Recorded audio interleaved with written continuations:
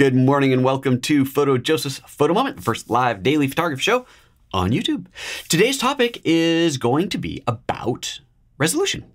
Resolution is one of these topics that I think once you fully understand it, you just kind of take it for granted. And then every once in a while, something comes up in conversation and you go, you really don't actually understand this, do you? And that's happened recently on a comment conversation on one of my videos, and I kind of had to give up on the conversation because I thought this is going nowhere. Either there could have been a language barrier. I think the person I was speaking with communicating with wasn't a native English speaker, but I figured at this point it's a good idea to just put one of these things out there. Let's just have this conversation about resolution, what it is, what it means, how to understand it, and so on. So very quickly, good morning again, everybody who's watching live. Good morning from, I see Italy online here, people around the US. And again, tell me where you're calling in from. It's always fascinating to see people, learn where people are coming in from.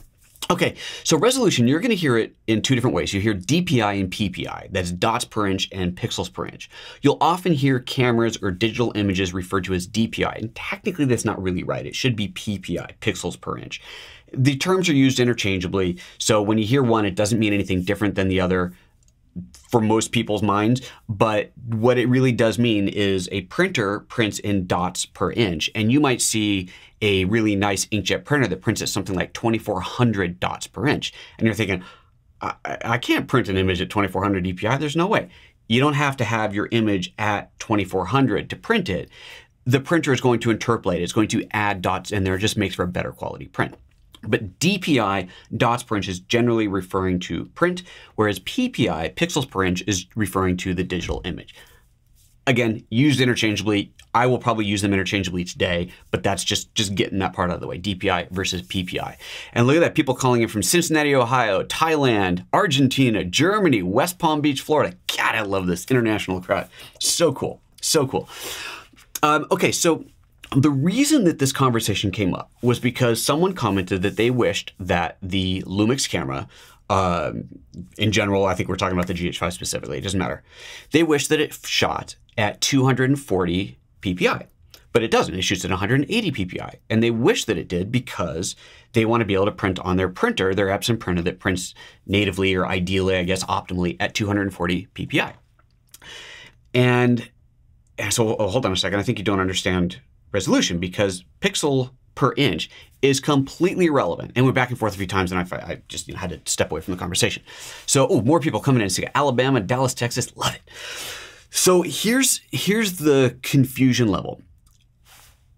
People see this number PPI and they think higher resolution is better. And you're right, you know, when it comes to printing, higher resolution absolutely is better. There's a point of diminishing returns. You'll often see, well, like this Epson printer this chap was talking about, prints at 240 DPI, and it's kind of ideal sweet spot. Maybe if you get up to 300 DPI, you're going to see a little bit better quality. You get past that, you're probably not going to be able to tell the difference.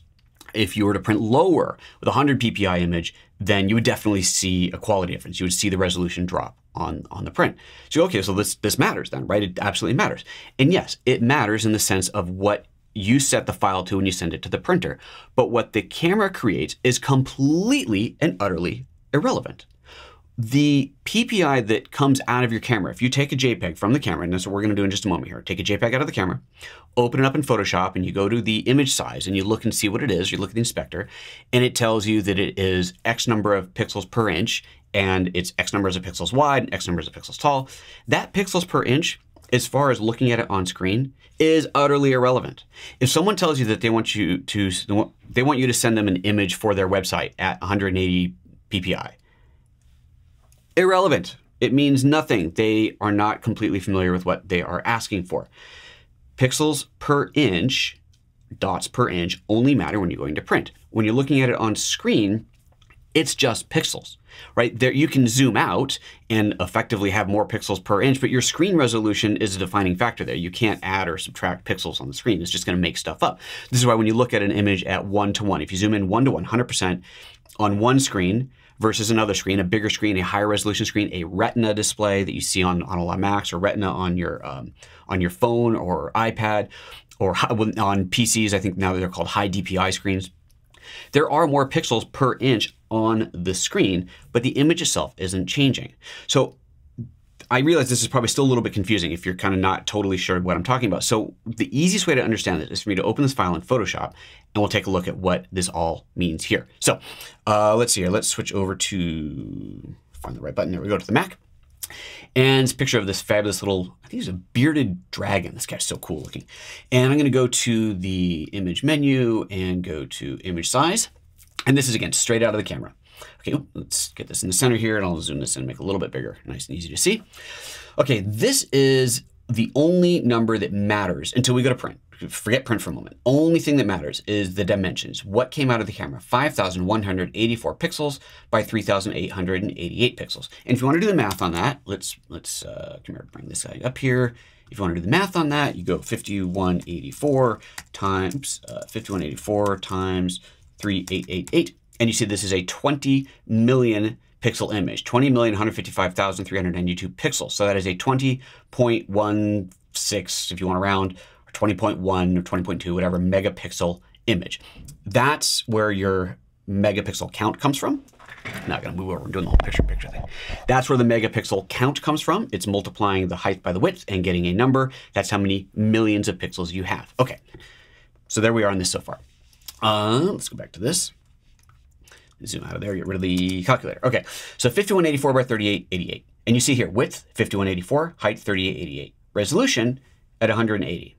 Okay, so now we're going to make some changes in here. I'm going to say this resolution. Oh, also, let's take a look at the image size, 57.7 megabytes. That's kind of that's an easy way. If we look at that, if we keep an eye on that, we will know if the image has been resized or not, has been scaled or not. This is kind of an important indicator to just keep an eye on, as well as the actual dimensions.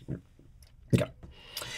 So let's go to, let's just change the resolution. Let's change this down to 72 DPI, which was the kind of the standard back in the early days of digital, kind of your standard resolution, your screen resolution. You heard 72 DPI all the time. Now that's like ancient tech now, but that was kind of a standard. So we'll start with that.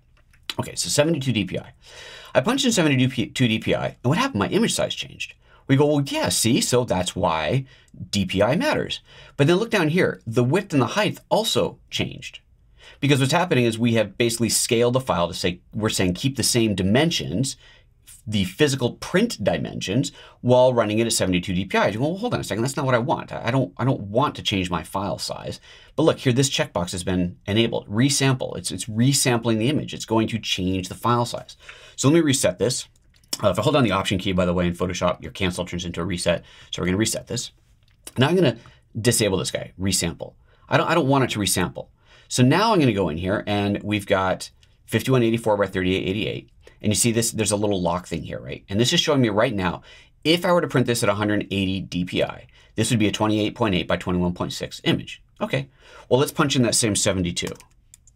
Now it's a 72 inch by 54 inch image. But here's the critical part. The image size has not changed. The dimensions have not changed. The pixels have not changed. Let's go in here and type in 240. Now it's a 21 by 16. Let's type in 1000. We want a 1000 DPI image print. Now it's only a 5 by 3 inch image. But the whole time, the image size here has not changed. So in the case of our friend, let me go ahead and reset this, who's saying, I wish that the camera shot at 240 DPI or PPI. Let's disable the resample, type in 240, and voila, you have a 240 DPI image just as if it came off the camera. This number has not changed. We have not altered the dimensions. All we've altered is the relative print size. At 240 DPI, because there's only 5,184 pixels wide, we don't have infinite pixels wide. If you do the math, 5184 divided by 240, you're going to get this width, 21.6. Same with the height, 3888 divided by 240 pixels per inch gives us 16.2 inches, right? You don't believe me? Let's just do it up. 5184, let's get this out of the way, divided by 240, and there we go, 21.6. There's the 21.6. So this whole idea is that if you just forget about PPI for a moment, your image is a number of pixels. You can choose to print that at any resolution you want. You can choose to print it at 1 pixel per inch. It's going to look like crap. You can choose to print it at 1 pixel per inch, in which case it would be a 5,184 wide inch image. Look, let's just do it. Let's do that. Let's go in there and I'll say, I want a resolution of 1. I now have a 5,184 inch image by 3,888 inch image. Well, that's stupid. That doesn't make sense. So let's go to 100. 100. Let's just go by factors of 10. Now it's 10 DPI. Watch the decimal places move. 100 DPI, 1,000 DPI, and you see the decimals moving in here. Maybe we should zoom in a little bit closer here. Let's do that again. Starting at 1, see it's 5184. 10, it's now 518. 100 is now 51.8. 1,000 is now 5.184. The pixel count, the number of pixels, does not change. So when your camera produces an image that is 180 DPI or 240 DPI or 10 DPI, whatever, completely irrelevant, open it up in Photoshop or whatever app, and you can change the relative print resolution, the relative resolution to the inch print size. Now, if at this point, if you need a image that is whatever, 20 inches wide at 240 DPI, then you can enable the resample box and just either scale it down or scale it up. And that's a whole different discussion. And there are different ways to scale down or scale up. There are tools that you can use to scale up. Printers themselves will interpolate and add resolution. And usually if you're going to be scaling up because you need a higher DPI image print for more than what your file is to start with, you can absolutely scale up. And there's lots of techniques to do it. Just as kind of a basic tip, in Photoshop, if let's say you're going to scale, you need to scale like 3 times or something like that. Instead of just going 300% increase, it's better to go 200% increase and then increase it again the last, whatever the math works out to be, like 70%, whatever it is, 50% I guess at that point. I think that's right. Scale it multiple times. There are apps, is it On One that made it? Perfect Resize, is that from On One? I think so. Perfect Resize is a really good scaler. And what it does internally, you don't see this, but what's happening behind the scenes is it's scaling in steps, because that usually gives you a better result than just a one-time scale. But if you don't have that software, you don't want to spend the money on that, going into Photoshop and scaling up in steps is often a better way. There's also, as you can see in here, if you are resampling, there's different ways to do it. You have you see, you've got different ones for enlarging, preserve details, or bicubic smoother, bicubic sharper for reduction, and just different types. And you can leave it on automatic, or you can go through these options, try them out, and just compare them side by side and decide which one's going to look best, which is kind of a really more hands-on way to do it. But the automatic, frankly, works really, really well. Whether you're scaling up or down. So if you're, let's say you're going to do a 5x7. Okay, let's go down. Let's say you're printing a 5x7 or 8x10. Let's make it a nice size print. You're going to do an 8x10, and the printer that you're using, or whether that's a physical printer in your office or it is a company that you're talking to and they're saying, deliver this file at 8x10 at 300 PPI. That's what we want. We want 300 PPI, 8x10. Okay, so you go into Photoshop. Let's go in here. And if I type in 300, where are we? Okay, if I type in 300, see let me reset. Let's just do a reset here. Boom, okay.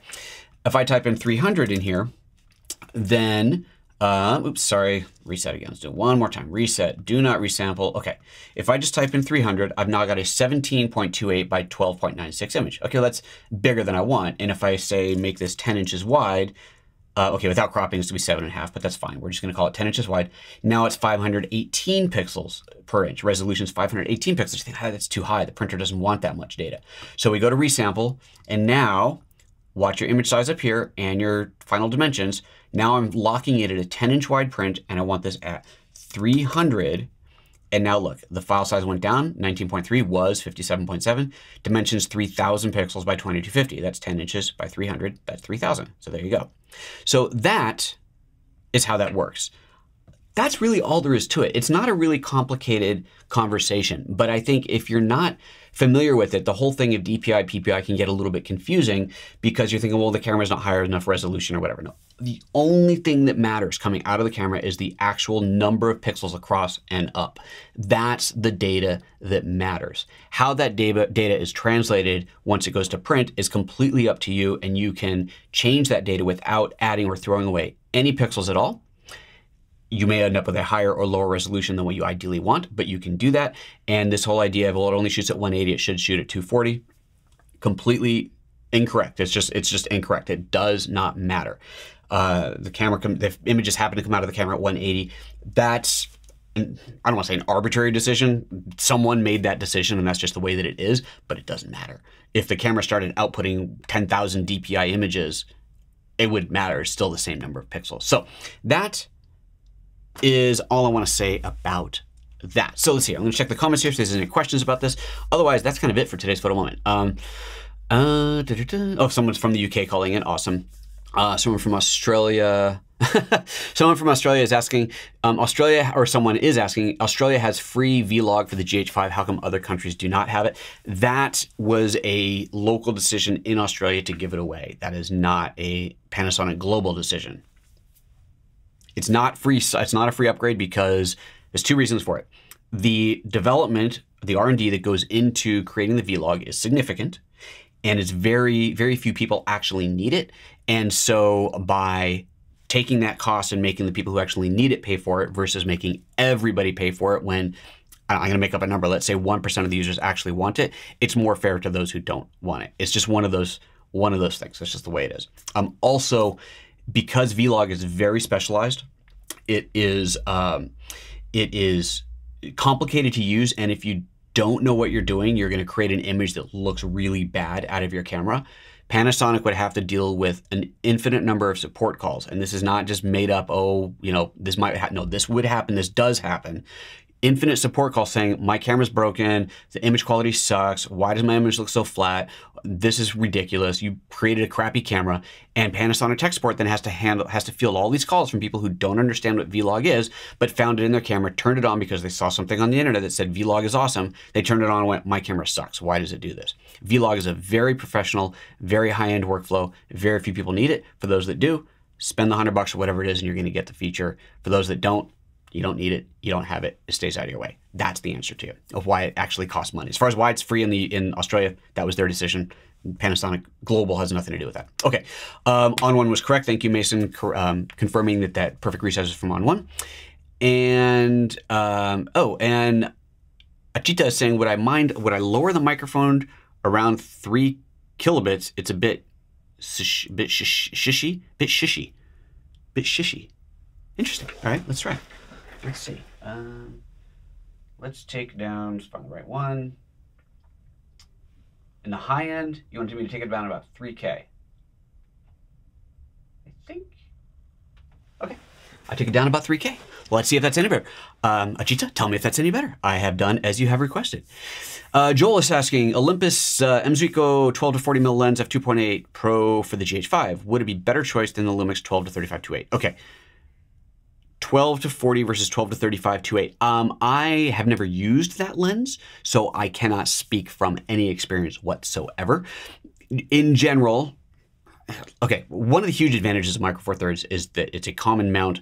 Different manufacturers make lenses for it, and that is a wonderful, beautiful thing. I have several lenses that are not from Panasonic. Absolutely love them. Super cool.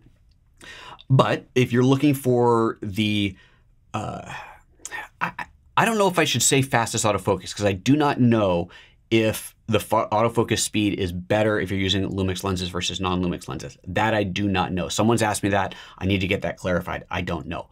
But things like image stabilization, they will be better with the Lumix lenses because, especially the newer ones. So if you're buying a GH5 with the OIS version 2 in it, the lenses that have OIS 2 in it will give you the best stabilization. But that said, a GH5 with OIS 2 and a lens with OIS 1 paired together is only about a half stop difference from both being OIS 2. So that's something to consider. So if you're, let's say you've got a 12 to 35 f2.8 lens, the older Panasonic one, and you're buying a GH5, you don't need to upgrade to get image stabilization. You would get about half a stop. That's what I haven't verified this myself, but that's what I'm being told. It's about a half a stop difference. So it's not going to be a huge difference.